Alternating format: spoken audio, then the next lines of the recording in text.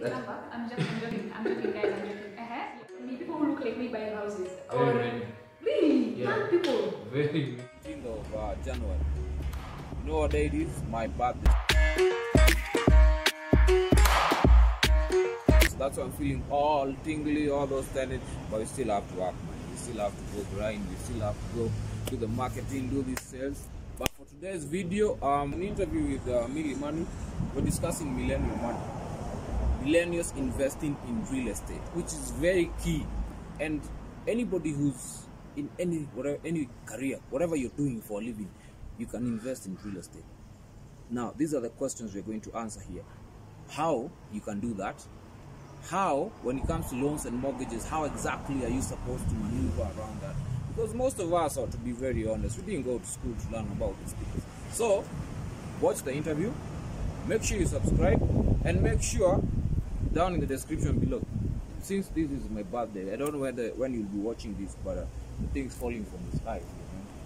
You know? So yeah, see you at the end of this video. Okay? Yeah. Time to smash that subscribe button and turn on the bell.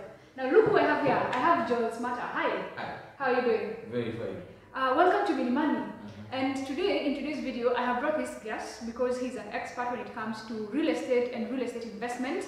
And that is what we are going to be discussing and seeing, okay, can we young people do this thing? Yeah? Is it out of reach? Are the odds stacked against us? So I think that is how I'm going to open up. Joel, introduce yourself and then we can move from there.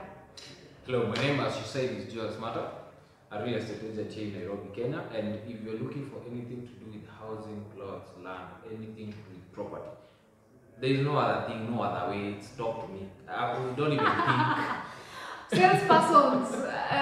This is what you do. How do you like it? Do you like this job? Don't you like it? Should young people go into this as a career? What would you advise? If you're not patient, if you're not a patient person, if you don't want fast money, this is not. If you want fast money, that is, don't do this business. Okay. Yeah. So you need to be patient and you need to wait for the money. Yes. But if you're willing to do the work, okay, and wait, this is the best business ever. Okay. Yeah. Okay. So if you're going to take his words for it, then I think this is a good career to even pursue in case you're in that juncture of your life. But this is what we want to discuss today is about investments.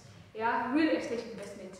Joel, I have never met anybody who does not want to have a rental property. Tell someone, today if you win 1 million, what will you do? Tanua shamba. If you win 100 million, what will you do? I'll buy a piece of land and then I'll build rentals.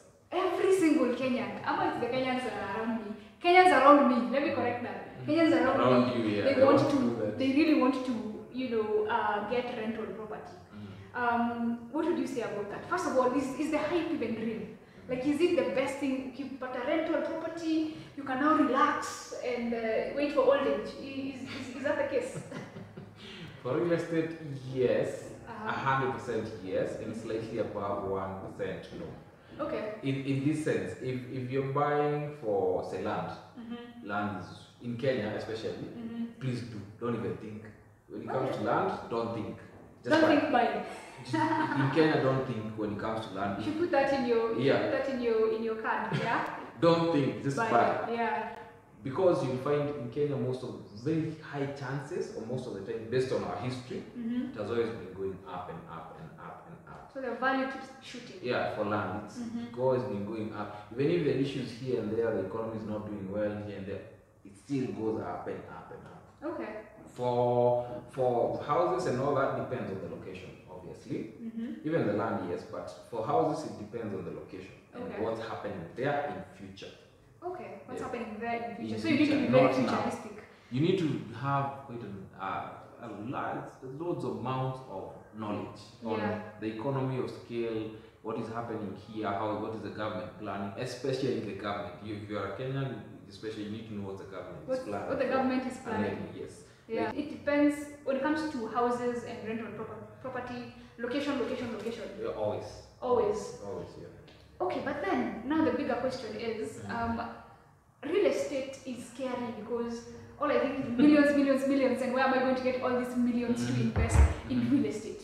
So as a young person, is it even possible to invest in real estate? Yeah. It is. Yes. Like, just think about a typical young person earning, even let's say less than 100,000 per month. That's even a lot. Even, okay, 50. Yeah. You feel these people can still find a way to invest in real estate? Yes. Before I set the points of why you should start it like that, the problem we have is we're thinking too big, yet you have still so little right now. What you do in real estate is start small. You start small? You have to start small. Okay. So if you're earning, say, 50K, how does your account look like after 3, 4, 5 months? Do you have some money left? So have you been saving or not? Because in real estate you will find almost everybody uses other people's money to buy. They don't use their own money. But the one thing in real estate you need to have is money down. What we call money down is a deposit here. Okay. So you need to have at least 10% of the value of the property that you're looking on to buy.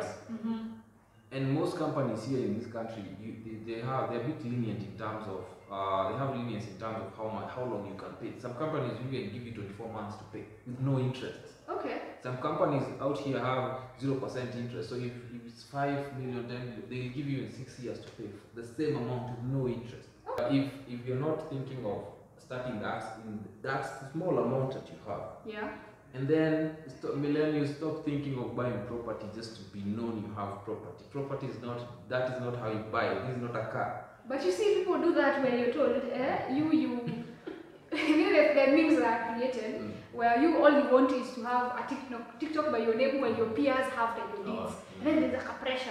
Hey, I also need to have a little deed. I want to be a landowner, I want to be a homeowner.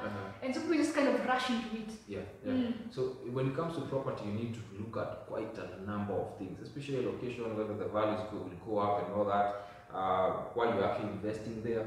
And this is not an emotional business. This is not a car. I'll say that again. It's not a car. It's not a car. A car you can buy and decide I'll sell it tomorrow. It's gone down in value, but you can still do this. When it comes to things like land, you need to buy based on why. On why? Yeah. So why are you buying a piece of land in if you are going to Nairobi to buy land now, the question on your mind should be why? It's because it's property is going up. There's something the government is doing. The British Army is down there. There's something they're planning to do. So property here, it's some time to come. You need some like areas where you have my hand. You need some property where if you have land there, you can lease it out to somebody to build some holiday homes. That's what you should be thinking of, and don't think of how much money do I have. It's how much money can I save. Okay. So we first begin with saving. Yes. From saving, we now start looking for these other financials with the best deals possible and get into real estate investment. Okay, but when I think about it, do you have people like me, people who look like me buying houses? Very many. Really? Young people? Very many. Most of my buyers are below 35 years old. 35? Below. Yeah, most of my buyers are 35 years old. Yo, who are you? Are you a homeowner? Please let us know in the comments down below, because so young people are actually buying houses. Yeah, a lot of it, because you find most guys nowadays have actually learned. You see, we were taught when I just take you back to last month, December. Most of you went to sharks. If your mom or your dad had not invested in that shark or that house, where would you be going to? Yeah, that's true. So most guys have actually come to the understanding that when it comes to owning a plot or a house, they have to have it because in future I'll need this thing to either get me a loan to do something, get me a loan to do a business and all that, or me build my house there. Or somebody comes and leases it out they lease out to somebody else to do something with the land. Okay. And land even if you burn it, you pour water on it, nothing happens to it. You still have your plot of land. And millennials are starting to understand that. So most guys, I have, just to finish this, I had a guy who had a Range Rover, two of them. The guy is 32 right now. I think he's 33. Can you give me his number? I'm joking, guys. I'm joking. Yes. That guy, he didn't know. He has properties before. He has apartments here and there. he's renting out, just to point out. He has property, but he's renting. Anyway, so at that time, there was a deal I had for him. A deal is when you have a property undervalued, or say there's a problem with the person who's selling the property, maybe they need quick money, so they're selling it way below the market value. Okay. So me, I decided, let me call this guy because he has property, maybe he can offset the money quickly. I get to his office, we talk, he's quick to like jump into it, but he doesn't have the cash. Okay. So me, I tell him, why don't you sell all of your cars? Why are you doing with 2 cars? Yeah. The guy tells me now, who? So me, because being a salesperson, I call up two guys who sell cars along Gum Road and all that. They take the car very fast, like I think it was 2-3 days. It was valued and all that. They took the car, gave him the money, and bought the house. What I'm just trying to tell you this story is, most of the time you find millennials have access to money, but they don't know that they have it. Okay. Yeah. So there's money available to you. Yes, but you don't know that different platforms have it. It's just that you've not met an expert. Let me point it out as an expert, because I'm not a financial advisor. But you've not met an expert to tell you, you can actually buy this property if you offset this, or if you take a loan using this, or if you take a loan against your salary and all that. Yeah. You don't know that. That's a problem. That's the problem. Yeah. And it's interesting to hear that most of your clients are actually young people. Are they young people of a specific profession or of a specific gender? Like, would you say there's a pattern that you can see when you look at your clients over the last 2 years, for instance? Yes, there is okay. First of all, there's this myth of the people who buy property are very rich guys and all that. Very rich and very old. Very old. Yeah. It's not actually true. In professions, I've seen all types of people buy houses, Okay. including teachers. Now, and very young guys. Now, most of the times you will find, right now, I don't know what exactly is happening. When it comes to, especially houses, apartments, so many women are buying. So many women are and also land. These are divided plots and all that. So many who are buying. Okay, that's very interesting. Cheers to women. Yeah, and I think that it's the security that they feel like I need this plot, I need this house, so that in the event I actually need money, I can actually do something with it, or I have kids and I need them to be secure. Yeah. Because there is security, as it says, there is security to own property. It's true. There's a lot of security. Yes, and the security, because millennials don't understand where the security comes from, is if I go to a bank, it can easily give me money To do biashara, to do so many other things. because of property. Try that with a car. It becomes a problem. Yeah, a car depreciates all the time. Yeah, especially some of the very expensive cars, they depreciate the minute you give them the key. So if you want money against that kind of a car, there is no way you'll ever get more than the amount that you actually spend to buy. Okay, that makes a lot of sense. Yes. So the millennials need to start thinking and strategizing on how we can start investing on and in real estate. Yeah, and start small. Stop thinking too big. Just start. What is starting small, Bana? Starting small It's is real estate, Bana. What is starting small? Starting small is the way you used to be told. Let me point it. It's the way you used to be told by our parents. Like, wacha kukimbilia vitu the expense. Unataka, you want a Range Rover and you're making 20 G's, 30 G's. First get that small capital. Yeah.